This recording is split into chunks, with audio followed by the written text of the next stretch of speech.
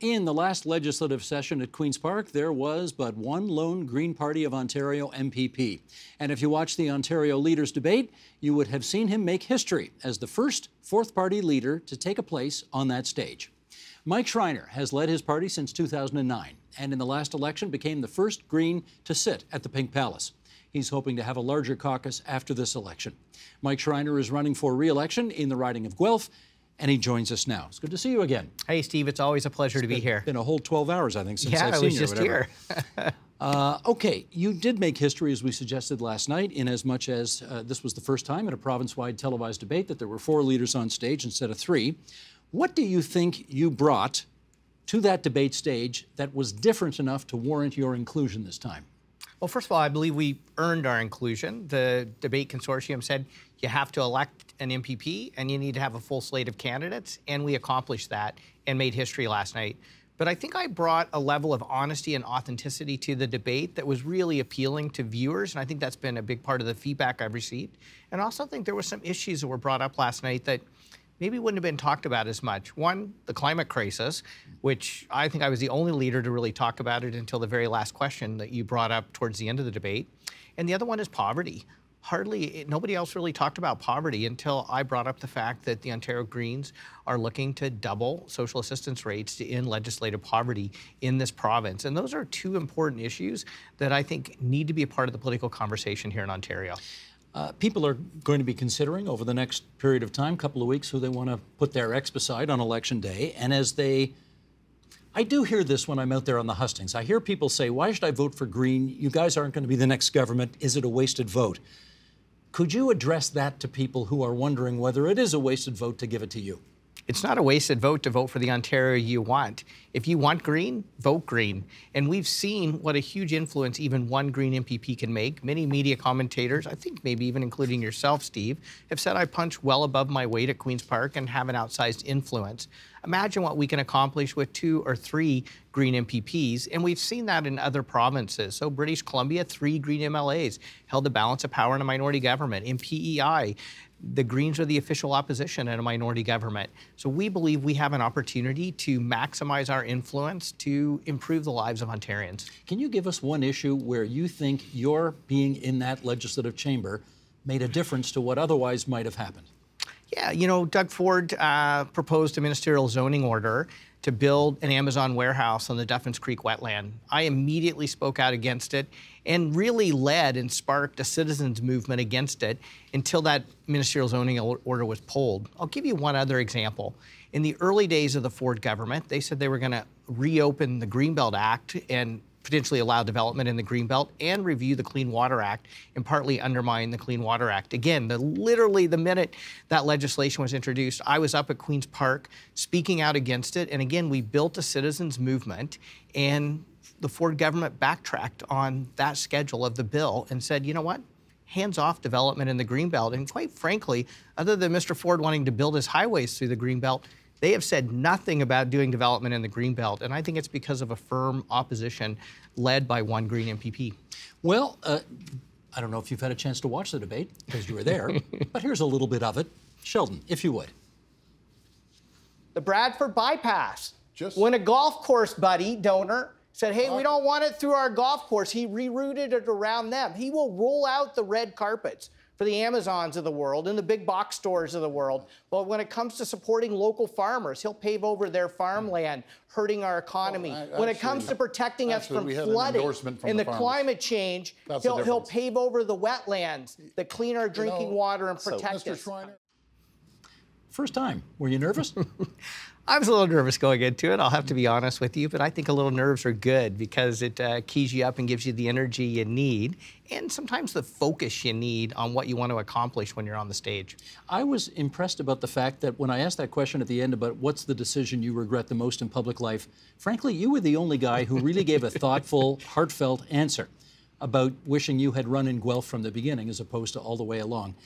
You didn't get a heads up on that question, right? So where'd that come from? You know, it came from the heart. I would say almost everything I said last night came from the heart. And I think people are hungry for a politician who's authentic and is honest. And, you know, just saying that, you know, I made a strategic mistake in the 2011 election, and I learned from that mistake. And now you're the MPP for Guelph. And now I'm the You were MPP the for MPP Guelph. for Guelph, seeking re-election there.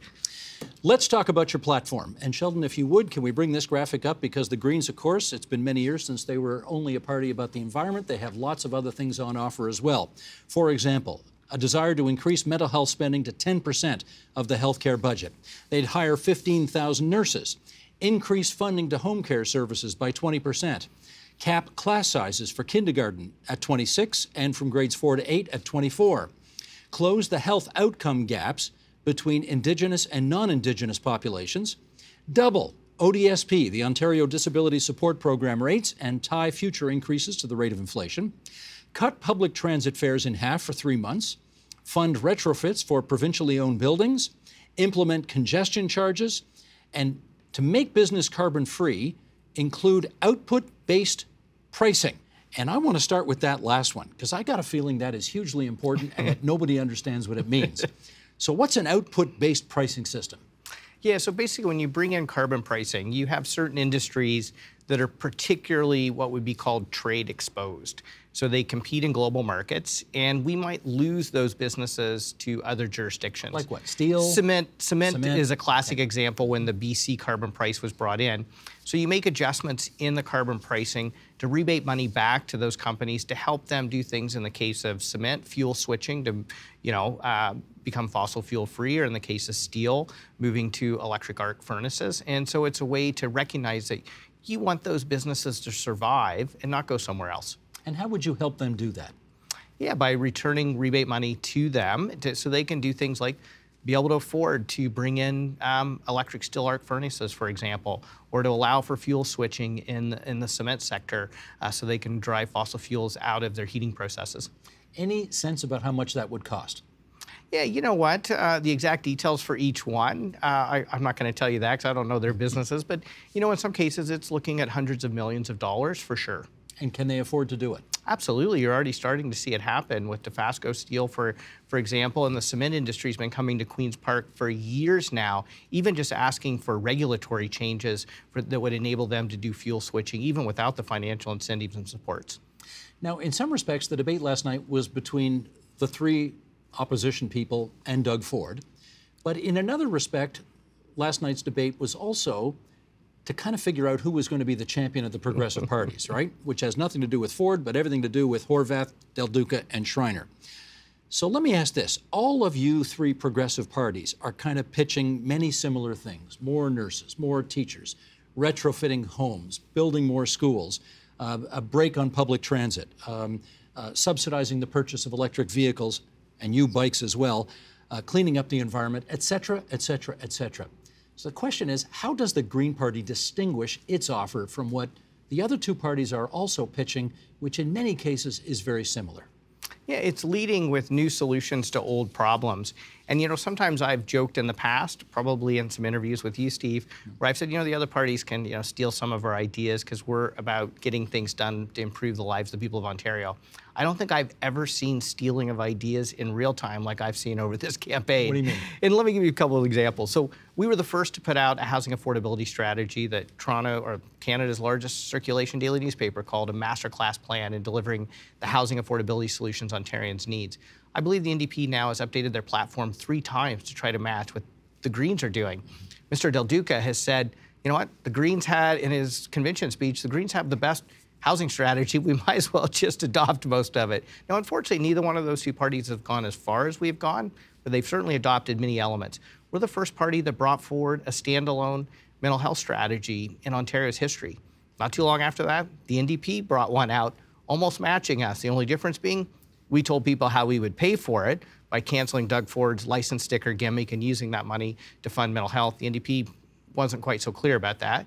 And then we came out early in the, well, actually I've been calling for over a year now, but we came out aggressively in the campaign calling for the doubling of social assistance rates to end legislative poverty in Ontario. Poverty costs this province $33 billion a year to force people to literally live, in the case of people with disabilities, on $1,100 a month. It's simply impossible. We've moved all 3 parties on this one. Even Doug Ford, who brought out a budget a few weeks ago, freezing social assistance rates, was forced to say, you know what, we'll raise them 5%. I think the Liberals have said 10% and 10% for a total of 20. And the NDP once again amended their platform, going from, I believe it was a 20 to 40% increase to now matching us, not in the first year, but in the second year. I mean, we have seen in real time over the last year, as we've all been gearing up for this campaign, what a huge influence the Ontario Greens are making, will continue to make, and that's exactly why we need more Green MPPs at Queen's Park. Do you have the luxury of being able to sort of open that Overton window even more? Because as you yourself have acknowledged, you're not going to be the next Premier of Ontario, so you can make promises that are not necessarily rooted in reality. That's an unfair way to put it, but you know what I'm getting at. We can offer bold promises that are rooted in reality. And I would say, for instance, our climate plan is the most detailed, most ambitious yet doable plan that any political party in Ontario has ever brought forward to show how we can cut climate pollution in half by 2030 and be fully net zero by 2045 using existing technology. So there's no pie in the sky, oh, if we develop this innovation or that innovation, we'll solve the crisis. We've actually shown how we can do it through detailed modeling in ways that can help people save money by saving energy, and in ways that can set Ontario up to be a global leader in the emerging markets of the new climate economy, which many economists are predicting there's going to be 75 million jobs created in low-carbon, new climate economy industries between now and 2030. The question is, will Ontario lead or we will follow? We believe Ontario is well-positioned to lead if we have the political policies in place like what the Greens are offering. There are 124 MPPs at Queen's Park, and you were the only one to vote against the license sticker rebate. And, well, okay, a couple of questions emerging out of this. Why? Because it makes absolutely no sense to give people a break on their license plates in a way that disproportionately benefits wealthy households who own lots of vehicles and drain billions of dollars out of our public treasury that need to go to healthcare, education, and fixing affordable housing. The pandemic has revealed significant cracks in the foundation, particularly of our systems of care in Ontario. We have to fix that foundation, not paper over it. We're gonna need resources to do that. And, you know, giving car drivers a break when you're not giving non-car drivers a break, you're not giving people who can't afford to own a car a break, you're not giving people who maybe for environmental reasons don't have a car a break. Most Ontarians I've talked to, and we're talking Conservative, Liberal, NDP across the political spectrum, feel offended. I call it a gimmick, you call it a rebate, but most of the people I've talked to said, and what I've replied to them saying is, we want to earn your vote, not buy your vote, and people see through these kinds of election gimmicks. I think the NDP and the Liberals actually agree with you on the substance of the thing, but we're terrified at the politics of the thing.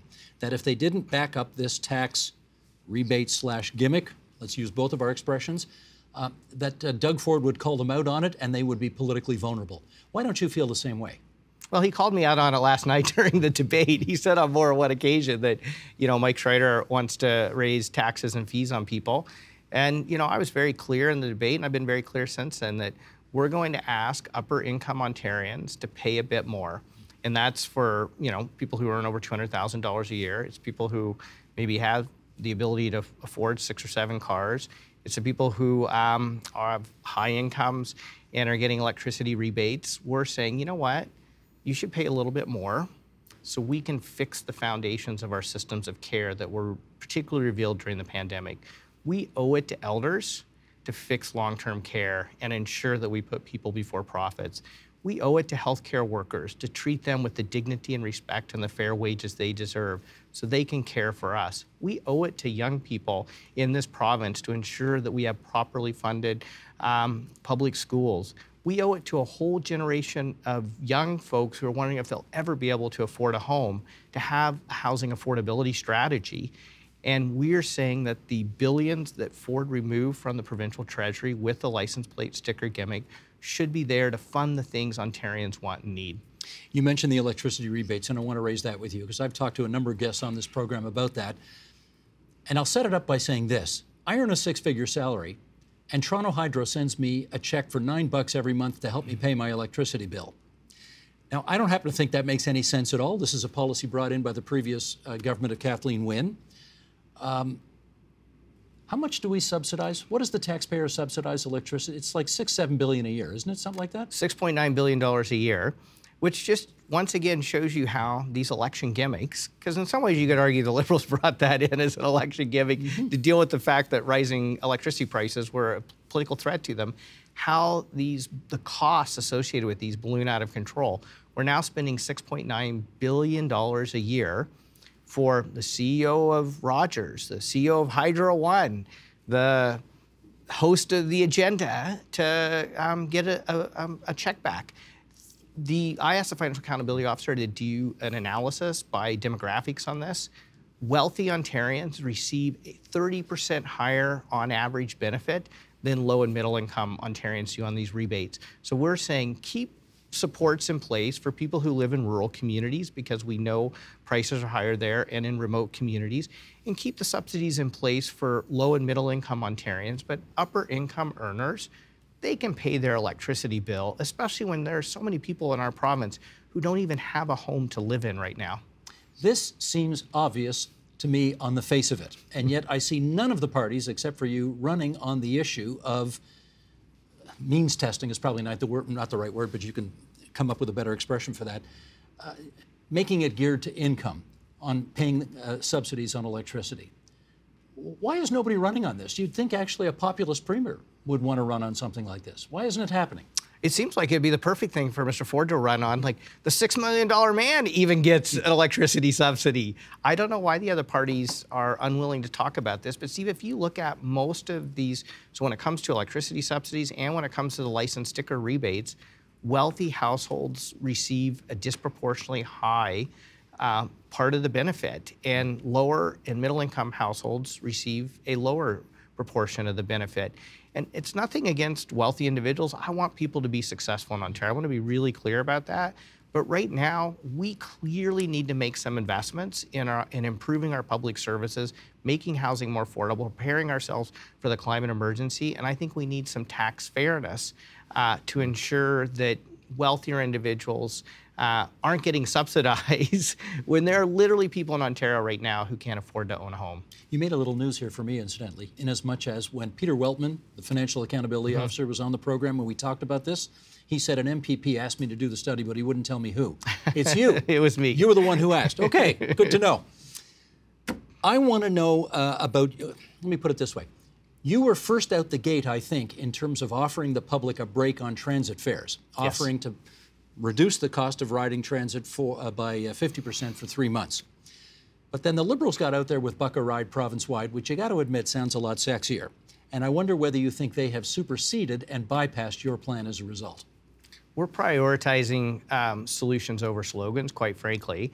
So first of all, I really want to ask the Liberals to do their math on the accounting on that, because somehow ours cutting it in half, we've costed it as costing the province more than them to going to Buck a Ride. So either we're overestimating how much it's going to cost, or they're underestimating how much it's going to cost. They've said $700 million the first year and $1 billion the second year. And then our costing is $1.2 billion a year to cut them in half. That's what we got working with transit agents. So I think they're underestimating the cost. But that aside, there are two things that factor in people using transit. So one is affordability, which I believe we're addressing and the Liberals are addressing as well. The other one is service and reliability. And if you drain too many resources out of the system, then you look at service and reliability cutbacks, which deter people from taking transit. Our goal is to triple transit use by 2030. And in order to do that, we're going to have to ramp up investment, not only in expanding transit services through LRTs and subways and all of that, but also in the most fiscally responsible and quickest way, which we're the only ones talking about doing, is dedicated bus lines. The fastest way to really ramp up transit, particularly intercity transit, is through buses. So for example, I live in Guelph. It's 2022. I cannot take a bus from Guelph to Kitchener-Waterloo, Guelph to Hamilton, Guelph to Cambridge, Guelph to Brantford. I can't get an express bus to Toronto. I mean, that makes absolutely no sense to me. So it's going to take investment to ensure that we expand services, and we also have to make sure those services are reliable, because if you're paying $1 and you're waiting 45 minutes for a bus, you're not a happy person. Right. If you're paying half price and you're waiting 10 minutes for that bus, I think you're a happier person. Okay. We got a few minutes to go here, and I want to just a few political questions before we finish up. Annamie Paul was the leader of the Federal Greens. and she made quite a name for herself, trying to get that party. Anyway, we won't go into the ancient history here. Suffice to say, I remember there was a moment where I thought maybe the two of you were going to have a conversation to see whether she would run for you in this election. Did that conversation take place? You know what? I've had conversations with Anna-Mee just post her federal political career. She made it very clear to me that she needs a break from politics, and I fully respect that. And so I did not ask her to run, but she made it very clear to me before I even had a chance to have that conversation that she needed a break from politics. So that was not on regardless. Okay, got it. Second thing is, okay, let's go to Parry Sound Muskoka here, because you're the one Green MPP, and you mentioned in the debate last night that if people living in Parry Sound Muskoka are watching this, vote for your guy, because I guess you think Matt Richter's got the second best chance to be the second Green MPP there. There's no Liberal running in that riding because their candidate had to drop out. I'm betting you're going to get a good chunk of that Liberal vote that would otherwise have gone to them. But that's one of the safest Tory seats in the whole province. They got more than 50% of the votes there last time. So your guy in the last election got 20%. That's a big amount of ground to make up. Can you really win that seat? Well, you know what? 2018 in Guelph feels a lot like 2022 in Parry Sound Muskoka. A lot of people in Guelph said Mike Schreiner won't win because Guelph is a safe Liberal seat, until it wasn't a safe Liberal seat. And the momentum Matt Richter has right now, I've been really struck by the actually level of anger from folks around this whole license sticker gimmick thing, where people are saying to Matt, you know what, here's my $120. I've never voted Green, but we want politicians to come out here and earn our vote, not buy our vote. And there's a lot of people who, in that riding, who are struggling around finding an affordable place to call home. And our housing affordability strategy really speaks to those folks. A lot of people, particularly in the tourism industry, that have been hit hard by the pandemic, and our steadfast support for supporting small businesses and ensuring they get the supports they need.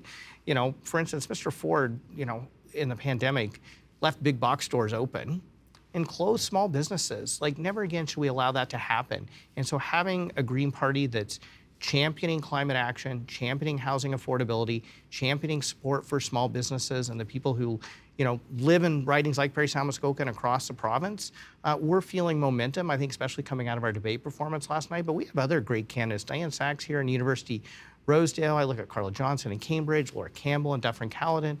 Strong candidates all across the province that we're really excited about. That's Mike Schreiner. He's the leader of the Green Party, seeking votes and re-election in the riding of Guelph. Thanks for coming into TVO tonight and doing this with us. We appreciate it. Hey, my pleasure, Steve. Anytime. The Agenda with Steve Paikin is made possible through generous philanthropic contributions from viewers like you. Thank you for supporting TVO's journalism.